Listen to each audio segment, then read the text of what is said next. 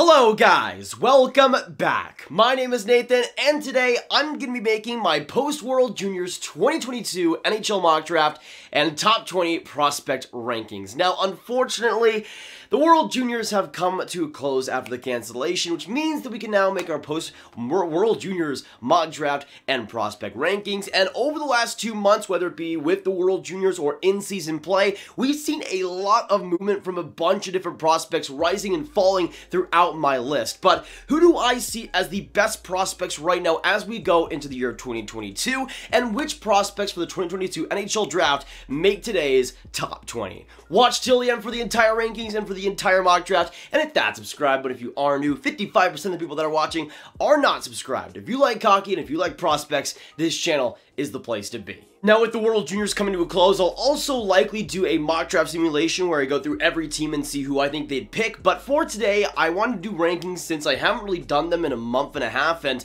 there has been a lot that's been changing in my top 20. Now a good example of that is the 20th overall spot here, a player that I'm a pretty big fan of and a player that was a part of the Slovakian team in the World Juniors this year in Filip Mazar, a winger who at age 17 has played in the main Slovakian league so far this year, getting 20 games played under him with 5 goals, 4 assists, and 9 points. He was part of the Slovakian team, but in 2 games got 0 points, and in my opinion, wasn't really all too effective with another Slovakian player that we'll talk about later on, but I still thought he was fine, and in the main Slovakian league against some great men professional competition, I thought he was using his size and skill extraordinarily well, and I think he could become a very solid and versatile top 6 winger in the future. Now going on to another winger here, next up, 19th on my board and the 19th best prospect in the 2022 NHL draft. Next up, I have from the USDP, Isaac Howard, a guy that I'm a pretty big fan of, and so far this year, he's done great in that department. So far this season, in terms of points, in 27 games, has 12 goals, 22 assists, and 34 points on the board. When it comes to his passing and overall playmaking ability, I'm a huge fan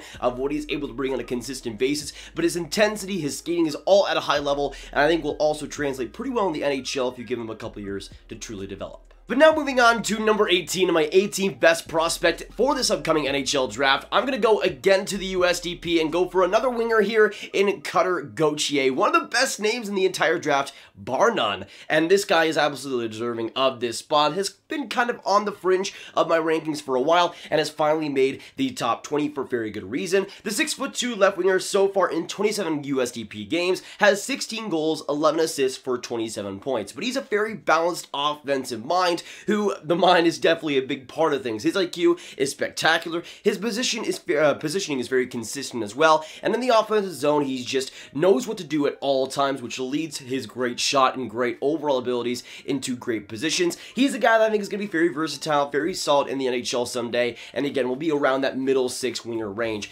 in the NHL. Now going on to the next team, our next player here at number 17. You know what, let's just go on to another USDP player here because they're looking pretty good in this range. And the next one I have here is a centerman who I believe is one of the more underrated prospects of this draft in Rutger McGroarty, another fantastic name from the Americans, of course. But he's a guy that slipped for a lot of people, and yes, has slipped for me since comparing him to last year, but this is still a player that I have very high hopes for, and even though his ceiling isn't the strongest, I feel like he has a lot of great traits that do improve or have improved so far this year. In 21 USDP games, he has 12 goals, 14 assists for 26 points. When it comes to the goal scoring ability, the physical ability, his overall positioning, he's fantastic. The only thing that holds him back though is just a real lack of great skating and explosiveness in his game. That's the main thing I think holding him back, but if the right team is able to get him, I think he could be a great potential top 6 player in the future. Now again, I don't know how this is happening, but we now move on to another USDP player. I think they've kind of just grouped them all together somehow, but when it comes to this player, this is another guy that's entered my top 20, but the more and more I watch him, the more I kind of fall in love with what he's bringing to the table. Next up at number 16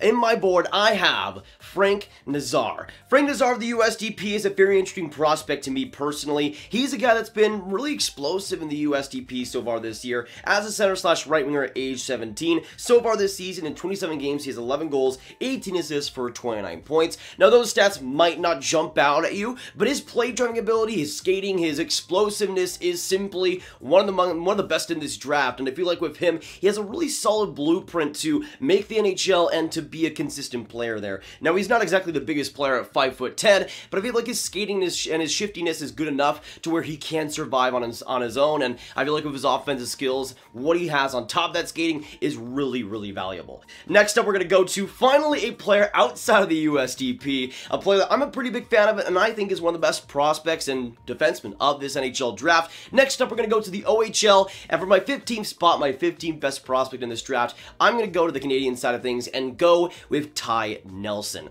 a player that in terms of potential, I really do think has some massive potential in the NHL level. At 5'10", he is on the smaller side, but he's the type of smaller defenseman that I think can really work at the NHL level too. He's a guy that so far in the OHL this season, in 29 games, has 5 goals, 20 assists for 25 points. I think when it comes to Nelson, his offensive production, his offensive mind is simply brilliant, and he's a guy that in terms of skating, in terms of compassion, has so much on the ice. He's a hard worker, he knows how to play the game right, and I feel like when it comes to Nelson, he'll be a very, very great professional player. He's a guy that I could see getting a middle pair spot, potential in a power play someday, and just being a consistent top 4 defenseman that you can depend upon for great production and great offensive results. But now moving on to number 14, I'm going to move on to another defenseman here on this list, this time coming from Sweden though, and next up I have Elias Salomonsson. Now, Salomonsson unfortunately was not part of the World Juniors team, not like he would have played too much, but when it comes to Salomonsson, he's a guy that I've kind of been up and down on, because his skating is sensational, and he's a guy that, in terms of potential, I think has so much to offer,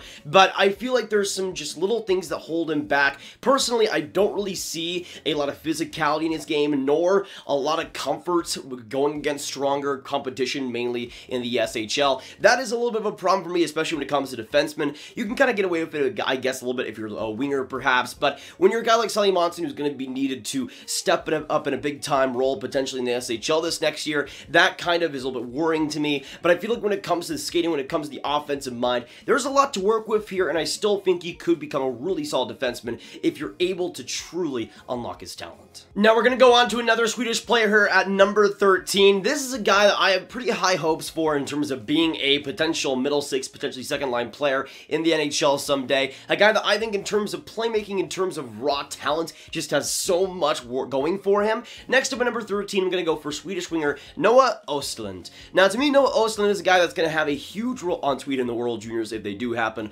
over these next couple of years. He's a guy though that I have some pretty big high hopes for in terms of playmaking, in terms of vision, in terms of great puck handling ability. All of those traits are fantastic when it comes to him, and even though again he is on the smaller side and could stand to use some more minutes and more experience against men, he's a guy that if you are patient with, I feel like over the next few years could pay dividends, especially in the top 15. But now moving on to number 12, we're going to move on to a guy that's a pretty different case than Noah Östlund, a guy that's almost completely different. Next up in Conor Geekie, who's playing in the WHL, the Winnipeg Ice, and is a guy that on paper has so much potential, big size, has made some big highlights in the past, looks fantastic. The problem is he doesn't use his physicality and his size too much. He feels like a 5'10" player out there sometimes, not really using his physicality as much as he should, as well as offensively. I don't think he uses his body nearly as effectively as he can, and although the skill and the hands for a guy that big is great and the skating's pretty solid for him, I feel like the direction of his game isn't as effective as it could be, but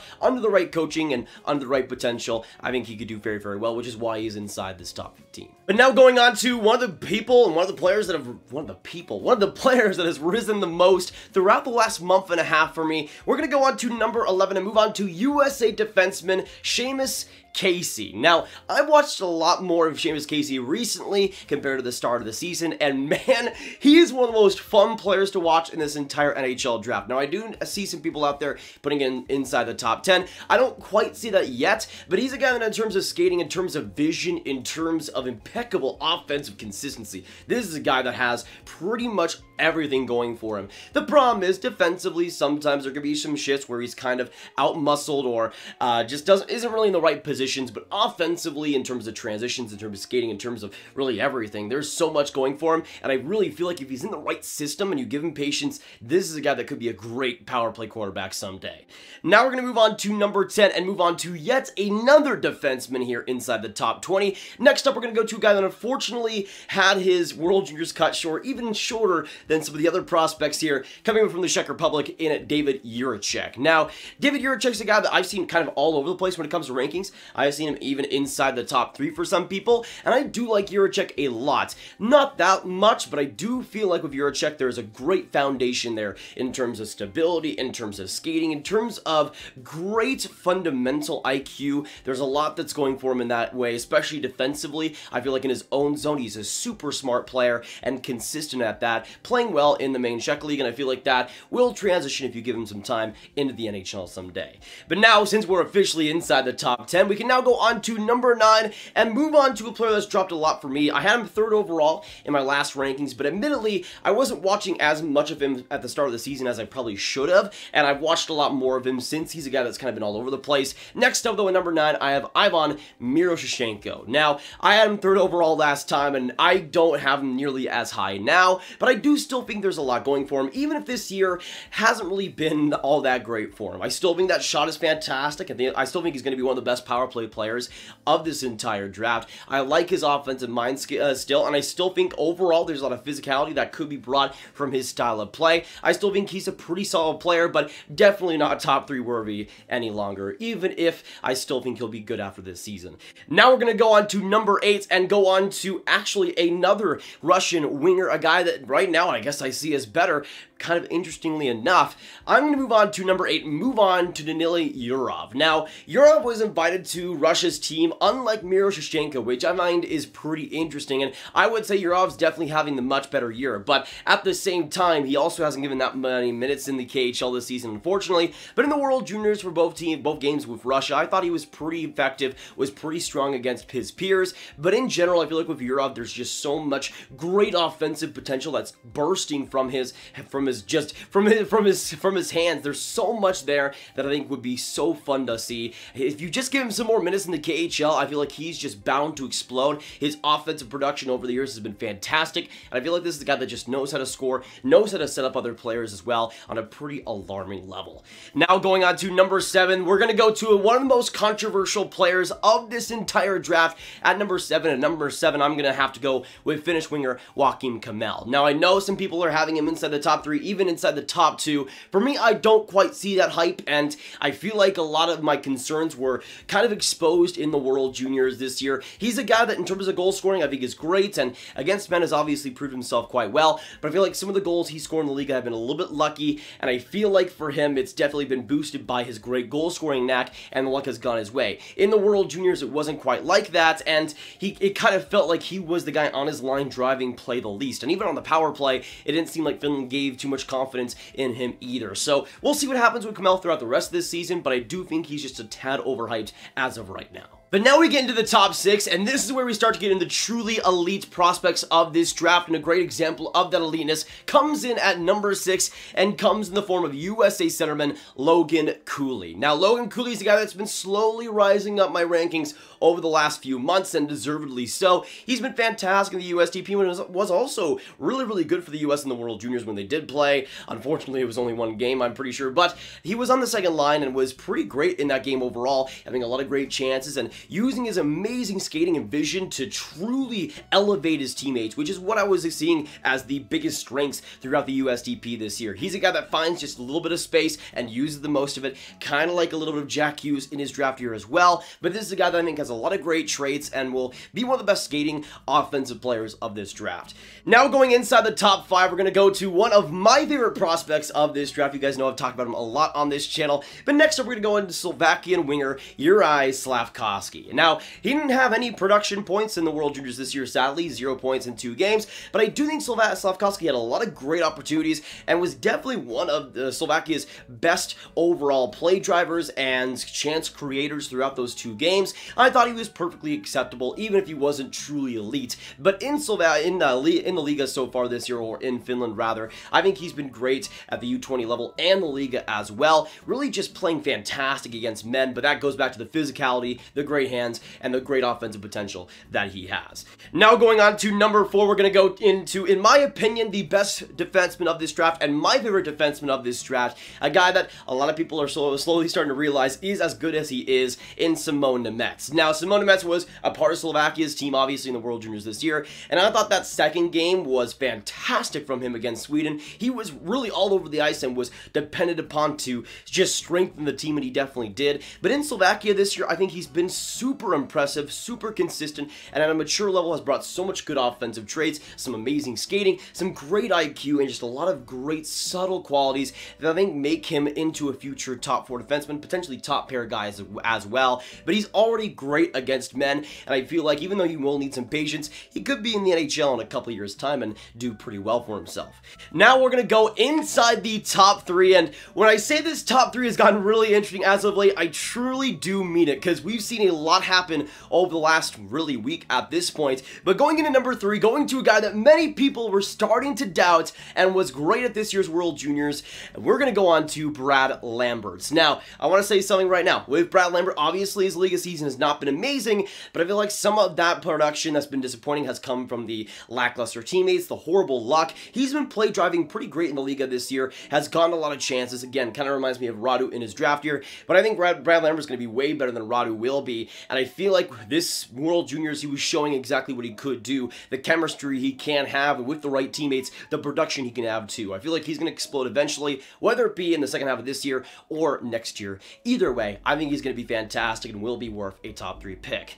Now going inside the top 2, we're going to get into some even more interesting conversations, because the projected first overall pick wasn't exactly electric in this year's World Juniors, but in saying that, at number 2, I'm still going to go with Canadian centerman Matthew Savoie.